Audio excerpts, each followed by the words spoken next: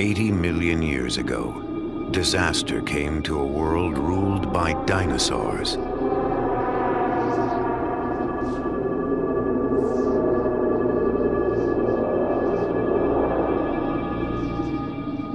It came in waves of sand and wind that buried every creature alive.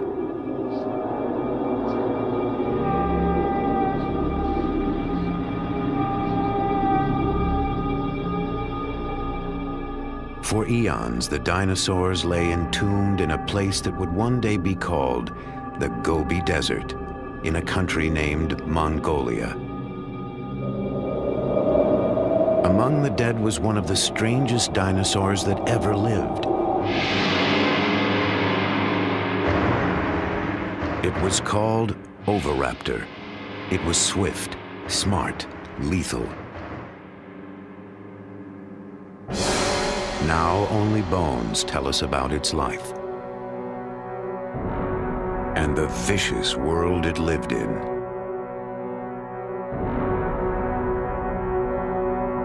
The bones have given us a glimpse of those ancient times.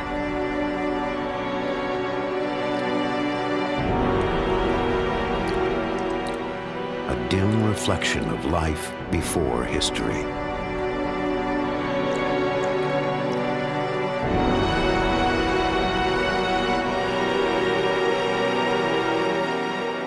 But there is more to the story. Still hidden in the vast emptiness of the Gobi. Now, an ambitious expedition is traveling to that distant desert to uncover the secrets of the Oviraptor's world.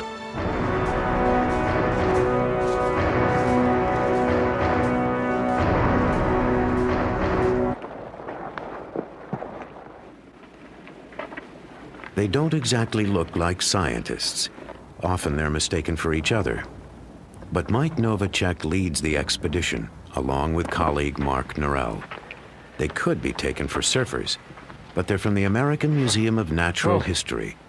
Scientists piecing together an ancient jigsaw puzzle of evolution and extinction.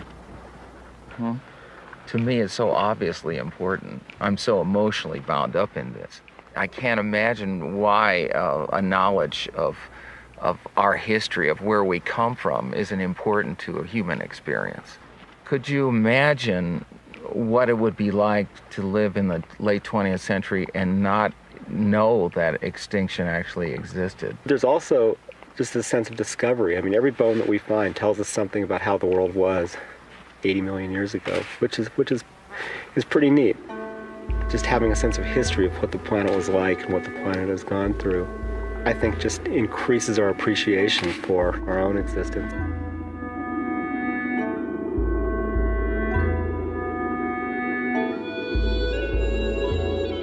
Mike and Mark are about to journey to the sun-scorched badlands of the Gobi. It's a desolate area, 500,000 dusty square miles of sand, scrub, and red rock cliffs.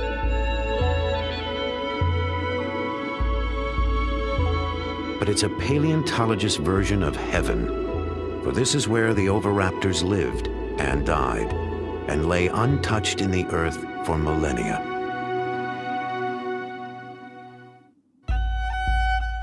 Then in 1922, one of the most famous scientific expeditions in history wound its way toward Mongolia's dinosaur graveyard.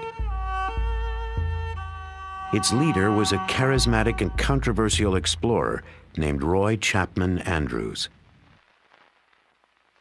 Like Mark and Mike, he came from the American Museum of Natural History.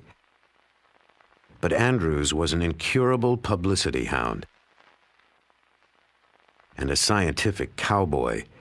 Where his paleontologist used a camel hair brush, Andrews hacked away with a pickaxe. But he found one of the richest dinosaur boneyards in the world. He returned with a spectacular collection of fossils and a library of stunning film images.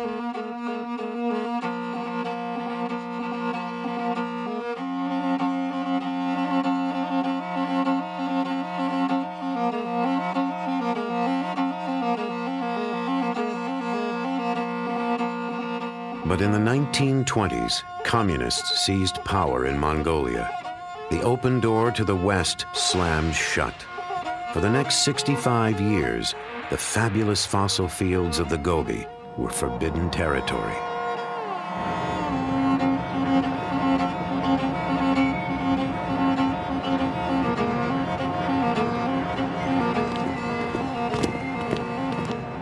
Now everything's changed. Only token symbols of Russia's domination remain. Finally, Western scientists can return. What about, we don't want those onions? They rot. They rot in 2 days. So I don't know. Mark and Mike were among the first scientists allowed in. They're now back for their 6th expedition with the Mongolian Academy of Sciences. 3 kilos? 3 kilos. 3 kilos. Yeah. All right, ready to rock. I'm ready to roll.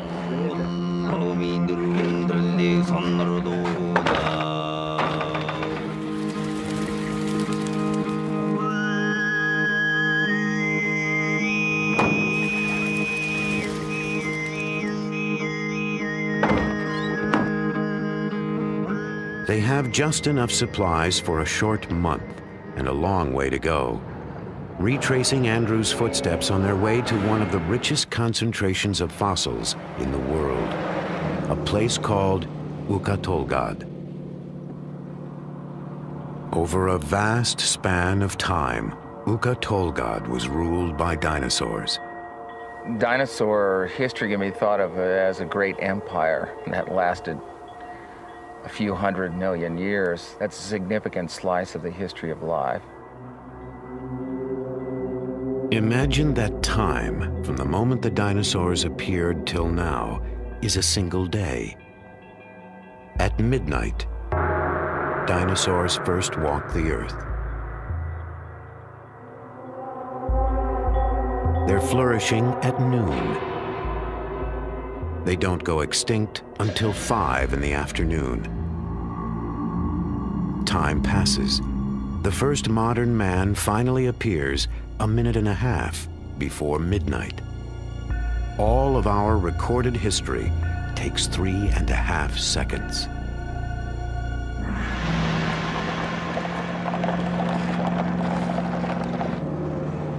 In the Gobi, time seems to have stood still. The Gobi is such a big place, and it basically has no life support system. We really have to bring everything with us. So all our food, all our fuel, which we're carrying in a fuel tanker, all our supplies have to be treated like we're actually exploring a polar region.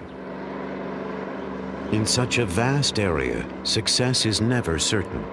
Even getting there can be a nightmare. Roy Chapman Andrews thought he'd solved the problem in the 20s with a new piece of technology. When it was announced that we were to attempt a scientific exploration of the Gobi Desert with a fleet of motor cars, men said that we were little less than fools. Only camels had been used in that country. We had 40 men, 8 motor cars, and 150 camels to carry supplies. It was the biggest land scientific expedition ever to leave the United States. Roy Chapman Andrews. From China, Andrews headed northwest. He left Peking, then crossed over the border, and drove deep into the parched heart of outer Mongolia. Mongolia, a land of painted deserts dancing in mirage. Mongolia, a land of mystery, of paradox and promise. A thirsty land, a land of desolation. Gazelles, wild asses, and wolves ranged the marching sands. Few explorers had been there, and they brought back tales of thirst, cold, and hunger. But Andrews found one more thing: mud.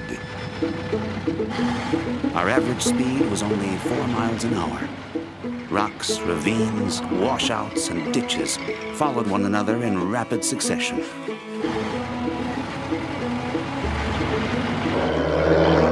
one might imagine that the roads have gotten better. They have not. And even modern Jeeps aren't built for a desert like the Gobi. We have an electrical problem, and we don't know what it is. It's not a very complicated wiring plan, a Russian Jeep. It's not like a Japanese or American car.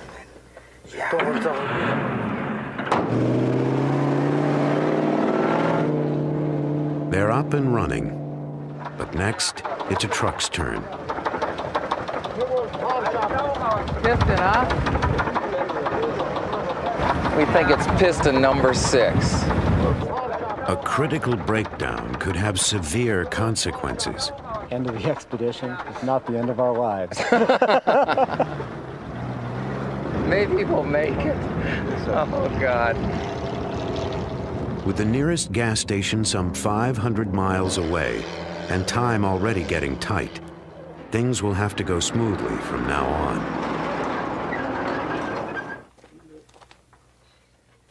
Oh, we're having some mechanical problems. We think it's a fuel pump, but we're not sure. This could be way bad. Could be. It seems to me I got this thing in there without doing the twisty deal. Maybe we'll tow it or abandon it. Abandon it. Get on with it. We can't stay here more than a day.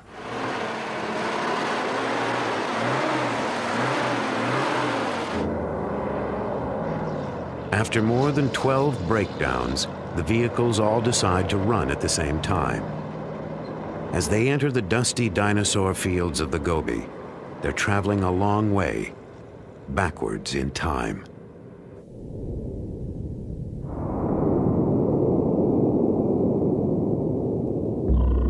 Dinosaurs first appeared some 230 million years ago in a world with a different face.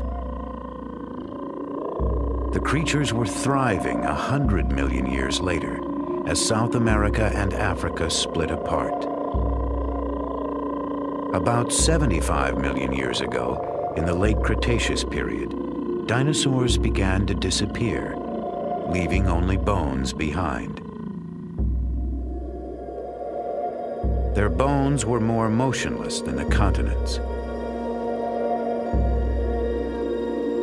Then in the 1920s, Roy Chapman Andrews came to a remote place in the Gobi Desert he would name the Flaming Cliffs.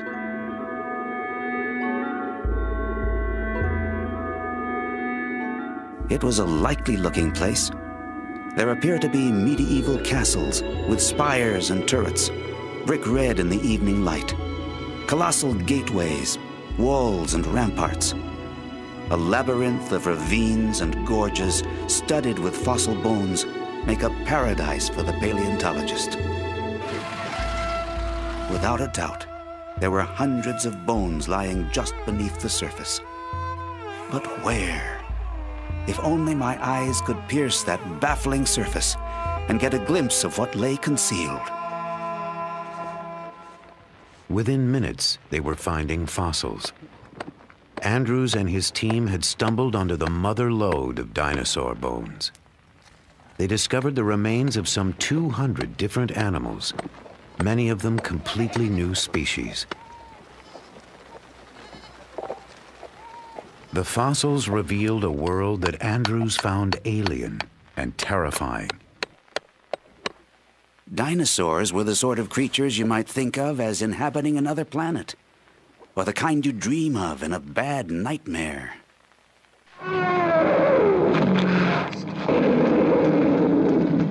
It was an image our culture nourished for generations. Dinosaurs were fierce, monstrous, and not all that bright.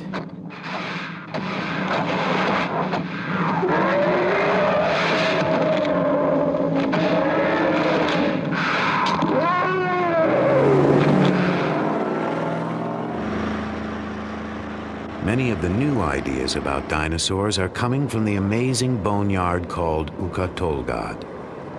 The team discovered the site 3 years ago, Now, to get to the dinosaurs, all they have to do is find it again. The maps in general are pretty lousy for the Gobi Desert. The towns on those maps are myths in many cases. We don't even pay any attention to any of the roads marked on those maps. They're completely wrong. Even a satellite tracking system doesn't always help. So the satellite may know where you are, but the road you need may be in a completely different direction. So the roads here are very confusing. There are no signs, and many of them lead nowhere. Mandalobo. Mandalobo is here.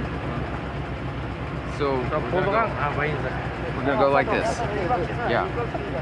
We're a little off course. We're not really lost. We're just a bit off course. So we've got to go this away and that away.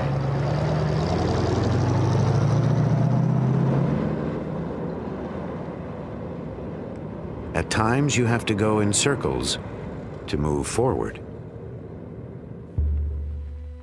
Roy Chapman Andrews, too, spent more than a few days wandering the Gobi. But in the end, he blundered into a discovery that stunned the world. A member of his expedition literally stumbled across a critical link in the great chain of being. On July 13th, George Olson reported that he had found some fossil eggs. We did not take his story very seriously. Nevertheless, we were all curious enough to go with him to inspect his find. There could be no mistake. Our paleontologist finally said, "Gentlemen, there is no doubt about it. You are looking at the first dinosaur egg ever found."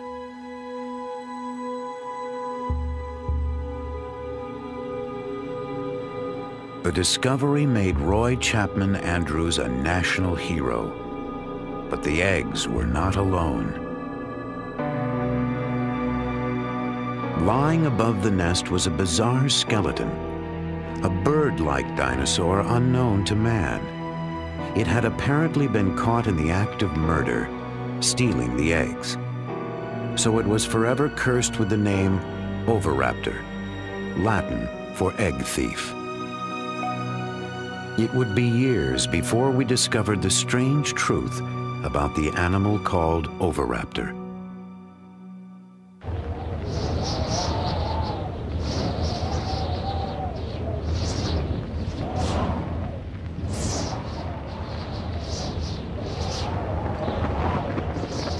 In the late 20s, the winds of change blew fiercely over the great dinosaur fields of Mongolia. That's when Roy Chapman Andrews was forced to leave the Gobi forever. We are more than ever convinced that Central Asia was a paleontology Garden of Eden. Still, we have shown the way, have broken trail, as it were. Later, others will reap a rich harvest.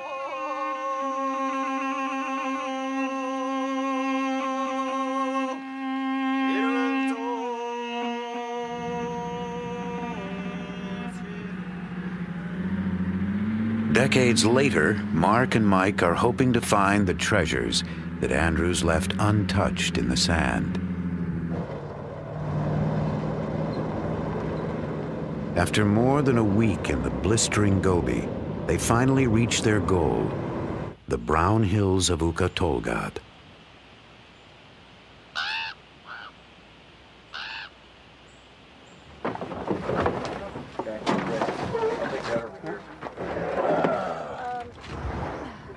With all the delays, they've only got 2 weeks to work. This is the place where they've pinned all their hopes. With luck, a year of shifting sands has exposed more bones. But even here, there are no guarantees. It is possible to fail in the Gobi. It's a huge area, a huge tract of land. There are lots of rocks, but they don't all contain fossils. You can drive to what looks like the most tantalizing set of badlands you can possibly imagine and not find one scrap of bone. It's a treasure hunt in a way, and it is sort of like finding a needle in a haystack.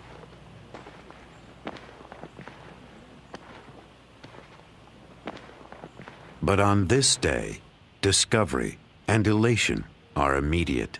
Oh, I see it. Yeah, oh, ooh, wonderful. Yes, that's nice. There's the claws. Nice. The side of the skull here. These are the teeth sticking You can up see these right teeth, here. yeah. Each one of these is a socket for a tooth. Yep. Pretty big. This is the hand claw. Okay.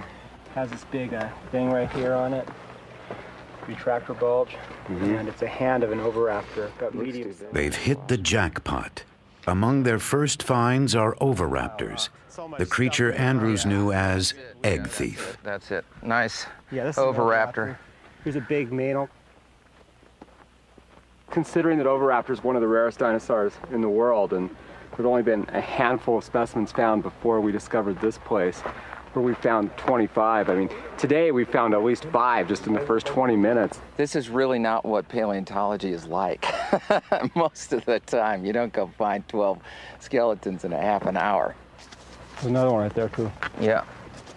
Each one of these little mounds of little white flecks sticking out there, that's the eroded rubble of The sands of Ukatolgad, moving toward a tragic destiny. I think this was an oasis 80 million years ago.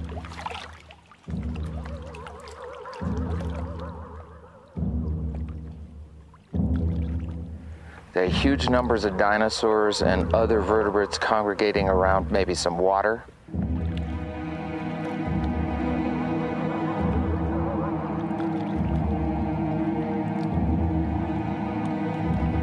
And on occasions, not just one event, but on several occasions, these animals were buried in these sands.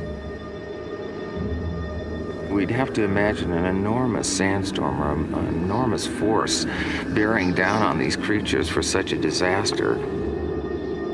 Some of the dinosaurs almost look like they're trying to swim to the surface, much like a skier in an avalanche, caught in some cases in their struggle to get out of this sand avalanche or great wall of sand that engulfed them.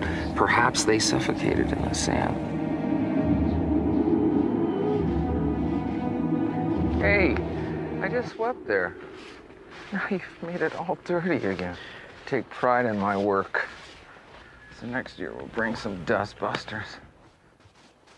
The prehistoric sandstorm buried dinosaurs at every stage of life. And on their first expedition here, Mark and Mike made an unprecedented discovery: a nest with eggs. And inside one was an embryo. The embryo of an oviraptor, like a dinosaur on the half-shell.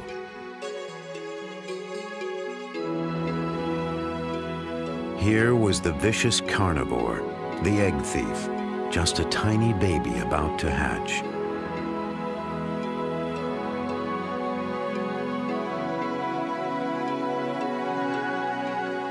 It was an important discovery, a secret moment in the very beginning of this strange dinosaur's life.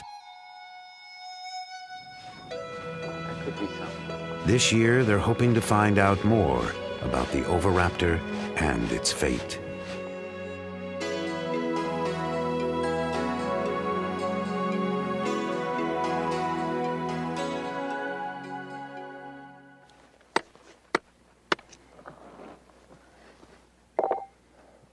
There's growing excitement on the far side of the ridge. They think they've found a completely new kind of dinosaur, a relative of the oviraptor, and it may shed light on what ultimately happened to the dinosaurs. We have no idea what this is. It's a really big animal. It might be something new. This specimen has a lot of important implications that go beyond just being a really beautiful object, so it's exactly what we wanted to find. We hope. The skeleton is what's important. Mark and Mike believe that these bones may help prove an exciting theory, that some dinosaurs actually evolved they evolved into creatures that are still alive today. The bones tell the story. There are uncanny similarities in the skeletons of certain dinosaurs, like these. And modern birds. Almost without doubt, they shared a close common ancestor. And each new find may help prove that dinosaurs did not really go extinct, that birds, in fact, are dinosaurs.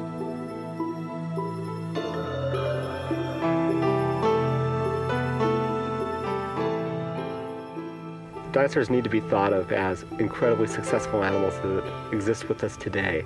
We just call them birds. Our skies are filled with dinosaurs.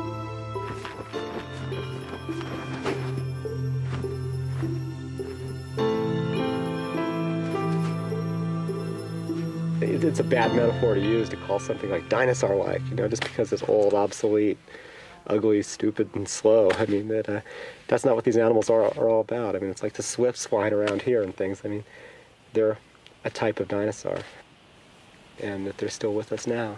And the closest relative to birds is these small carnivorous dinosaurs we've collected in these red rocks.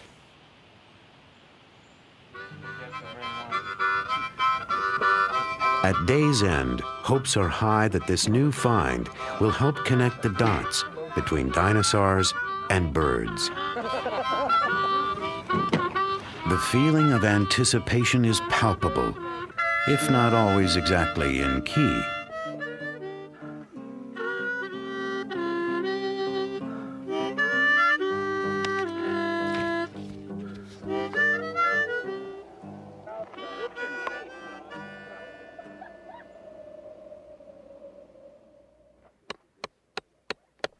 First thing in the morning, they're back at the site. So we hope we got something we can identify eventually. So Mike, work on that. Kill that beetle while you're at it. Here we go, Mark. Okay, pry it out. As they pry the rock open, they sense trouble. Yeah. Hello. Look at that. Yeah. I don't know what that is. We're a bunch of scutes, maybe. I'm afraid to say. Could it be a theropod with arms? No. Well, there could be, but there's... It's not known to science. I think what we're looking at is that there's a dead theropod right there that's gone, and we're excavating an ankylosaur. And the ankylosaurs are among the most common dinosaurs around. It's not a new dinosaur at all. It's not even related to birds. I'll show you. Clean. I'm sure this is an ankylosaur. I mean, I'm like 100% So just want to just go away? Okay. What they want to do now is give up. All that work.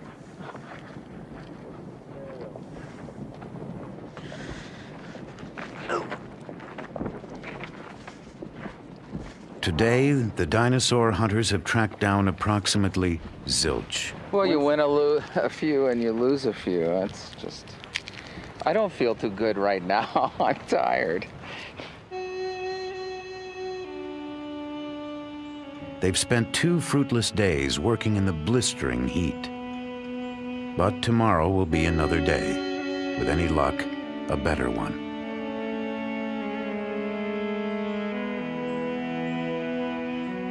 Instead, nature decides to add insult to injury.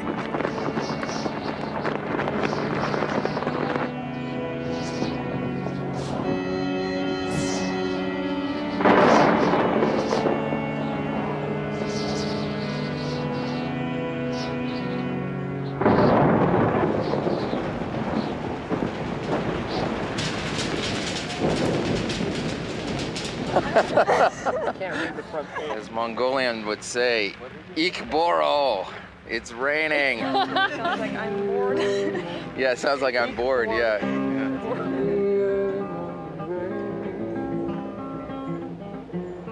With $1 in my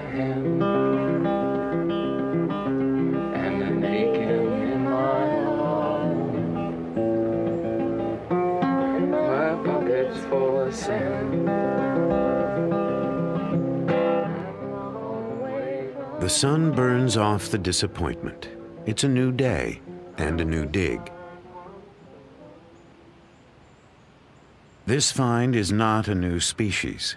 It's not related to birds, and it's not an oviraptor. But it probably was the oviraptor's prey. It's an animal called Protoceratops. They called these guys the cows of the Cretaceous.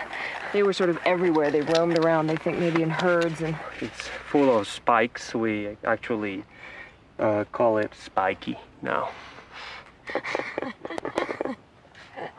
Yeah. we've sort of bonded with this one. These are the eyes and the snout. So we're looking at the skull from the top. These are cheek spikes and the frill covering the neck here. This will kind of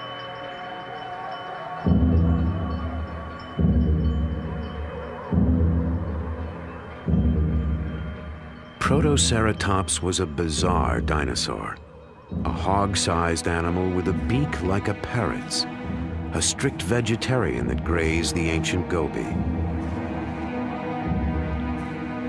Around its head was an elaborate shield, but the shield didn't protect it from its enemies.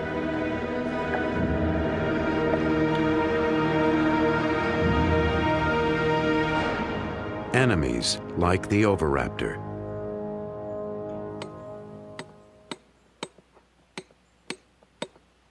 And that's exactly what the team digs up next. Oviraptors, a pair of them, lying so close together they seem to describe an ancient romance.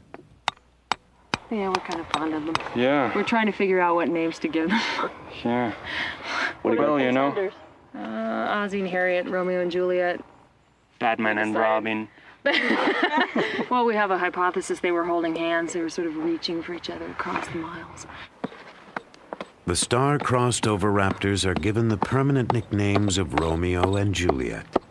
So we have one hand just down here. This is the other one. Krista now is gluing another hand. And this is, of course, the neck coming up and the head and the hip bone. And over here, we have a claw. It's a long, hard process to excavate the past, but they've done it before. Over the last few years, they've uncovered a world of almost preposterous beings.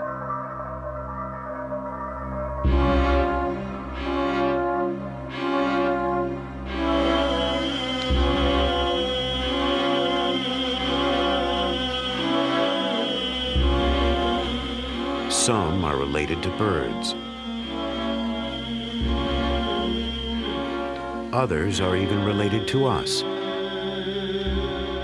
Our tiny ancestors, mammals that lived alongside the oviraptors. Most of these mammals were small, like early mice and shrews.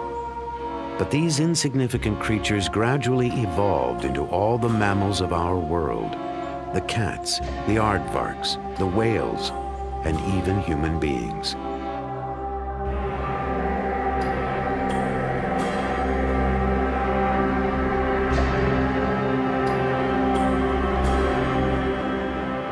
But sometimes evolution has to take a back seat to hygiene. We don't have much water here, so it's kind of hard to keep things clean. I thought I packed more shorts. For some reason, I messed up. I've got these on delicate. Yeah, personal grooming is a passion of the camp here. The team spends a lot of time making sure that they're groomed, looking their best at all times.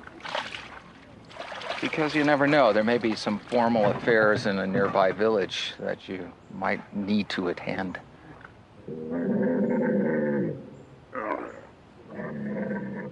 There are only a few days left. It's time for the second act of Romeo and Juliet. The oviraptors await a sheltering shroud of rags and plaster. They're now in the skillful hands of preparator Amy Davidson.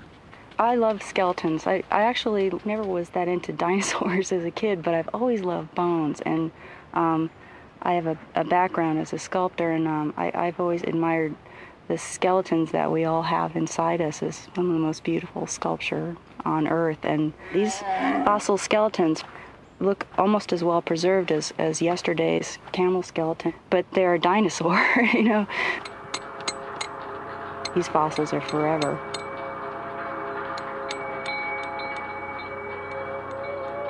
It almost lasted forever. For 80 million years, Romeo and Juliet lay together, reaching toward each other in death.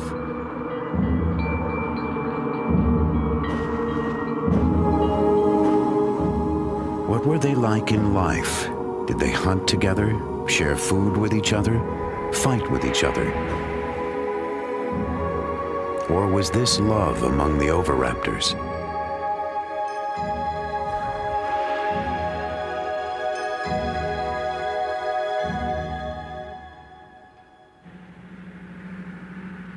Scientists may never know for certain if the bird-like oviraptors fell in love. But now there's a new find that digs even deeper into the private lives of the dinosaurs, a place paleontologists usually enter only in their best dreams. Oh yeah, it's farther down. They've discovered another oviraptor. And then, in the dirt below the skeleton, eggs, an entire nest.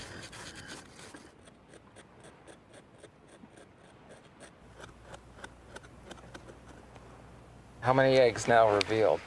1, 2, 3, 4, 5, 6, 7, 8, 9, and then 3 over there, 12. 12 eggs. All right. There's another one coming out right here. Now, this is really a great fossil find because it's one of the rare instances where we can capture a little bit of behavior that's 80 million years old. Here we have a sort of a day in the life or the death of a creature, of a dinosaur, in association with something it did during its life. This one was fossilized where it dropped, and it happened to drop right on top of its own nest. She didn't just drop there. The good mother oviraptor was sitting on the nest.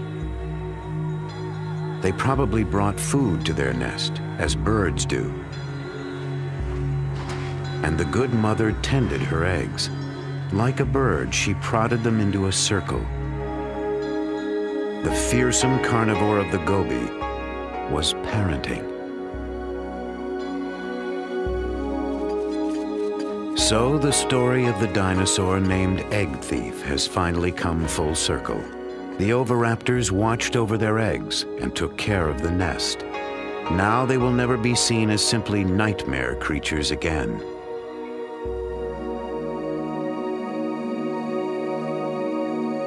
The dig has been everything the team could hope for.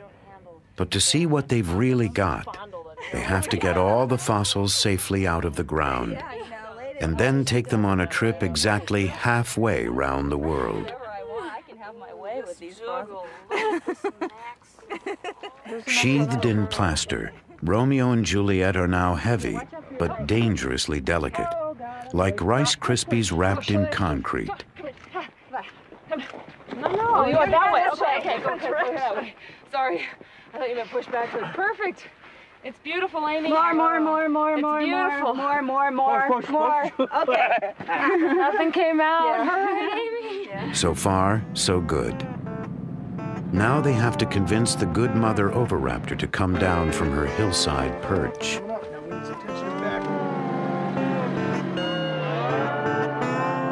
It's like moving a grand piano off a cliff.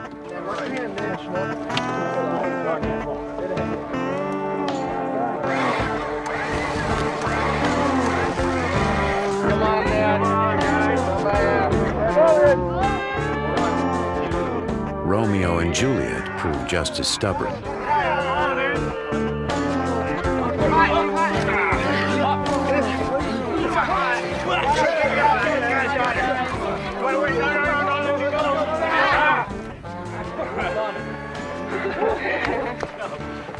I'm happy. Just drive slowly, please.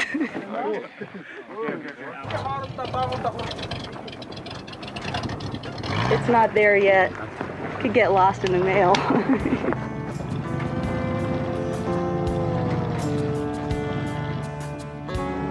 They do get lost in the mail. The good mother oviraptor and Romeo and Juliet are trucked east. And then they disappear, lost somewhere in China.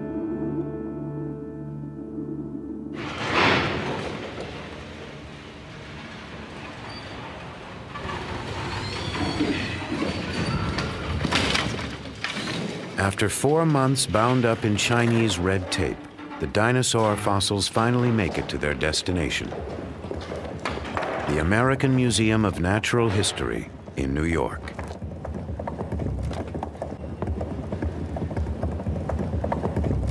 The first arrival is Juliet. She's headed for Amy's lab, where if all goes well, they'll find out what ancient secrets lie beneath the recent coat of plaster. I'm really glad this is here. This is great. From the summer in the Gobi to the winter in New York City.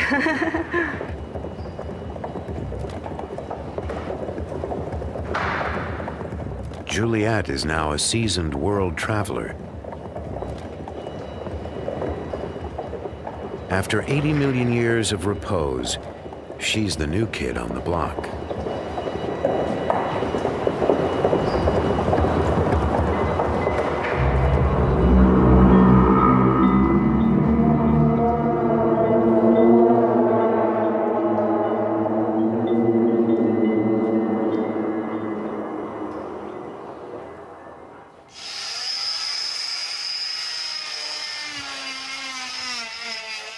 There's a lot of questions at this point. There could be anything in here. I have a feeling that this one's gonna be a nice skeleton. Oh, this is my guess. A nice skeleton, hopefully with a skull all laid out. It's pretty fun. And it's all mine.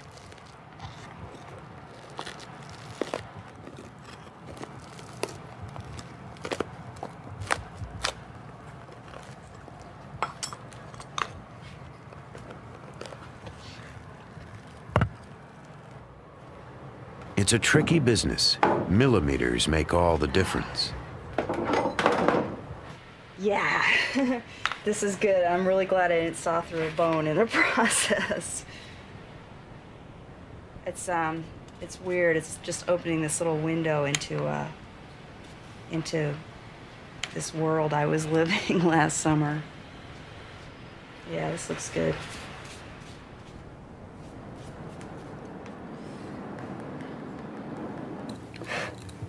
After all this work, they still don't know if Juliet is an important specimen, whether her skeleton is perfect or a total ruin. Oh, this is great. I'm really psyched because this is the skull. It does have a skull. We're really happy. I like it, you know, working late at night. It's really hard to go home because I just look at it and say, I can't believe this. It's traveled 80 million years and halfway around the world, and it's sitting here, and you know, it's a dinosaur. Working late tonight? And it's so beautiful. It's the more I work on it, the more you see this natural sculpture. My work just sort of disappears and this beautiful thing comes out of the rock.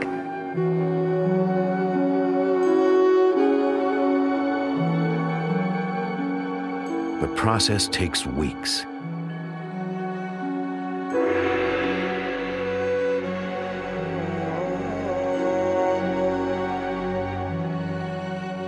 Finally, Juliet is revealed in all her splendor. She's everything they've been hoping for. Perhaps the most perfect specimen ever found. A dinosaur for the ages. It's a beautiful fossil. In fact, I mean I think that this is probably the best prepared and the best preserved oviraptor that's yet been worked on from our expedition or even anywhere in the world. I think we're going to have to be able to relish in the fruits of last summer for many years to come. Makes you wonder what's still out there.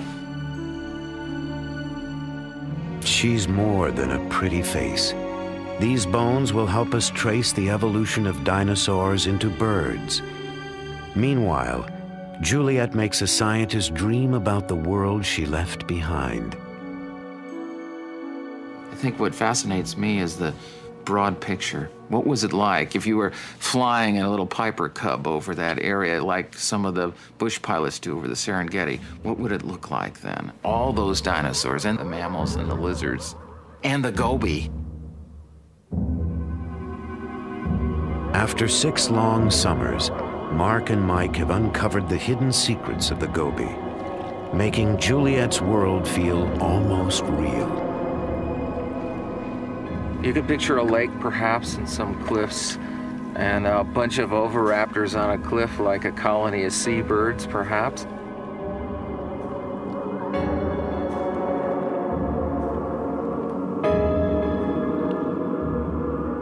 And a bunch of these tank-like ankylosaurs lumbering around near the pond.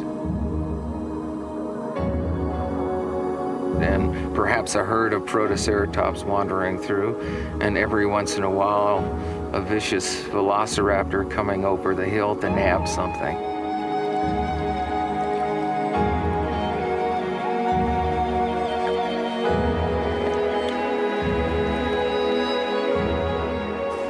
And we can imagine the oviraptors, Romeo and Juliet hunting together, and the good mother minding her eggs.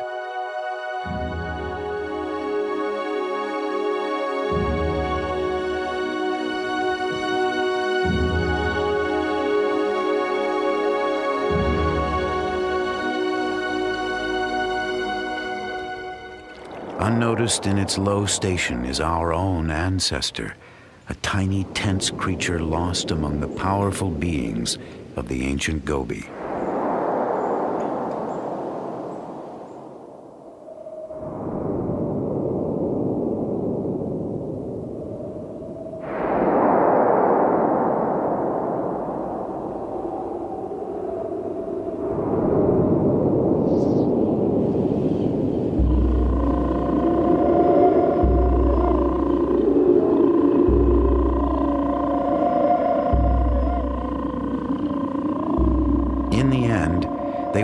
Disappear from the face of the earth, along with most of the creatures of their world.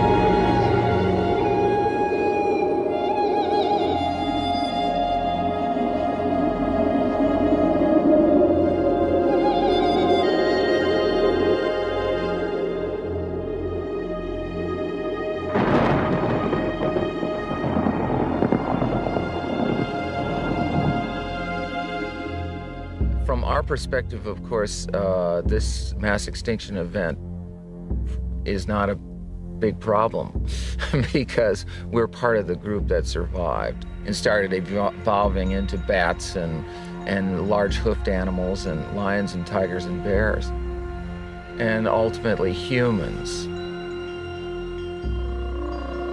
Ultimately humans, like the oviraptors and most of the dinosaur kingdom, may not be able to count on permanent residence on Earth. Every species that's ever lived has become extinct or will become extinct. And whether extinction is due to the total decimation of a population or whether it's due to the evolution of that species into another species, nevertheless, everybody becomes extinct eventually. So in that view, we've had it. Some species lived and then died out, a story like any other story. Others evolved, changed, and lived on. So perhaps a message about our own future is encoded in these silent remnants of the past. The only real knowledge we have of our distant biological past is from the fossil record. And it gives us a sense of who we are and where we sit in the world and what that world might become. Time is the hardest rock to pierce, and the story of life, with its infinite changes, is the greatest mystery we have. But the expedition has been blessed with luck. They've gazed into the past and brought the violent and tender world of the oviraptor that much closer to our own.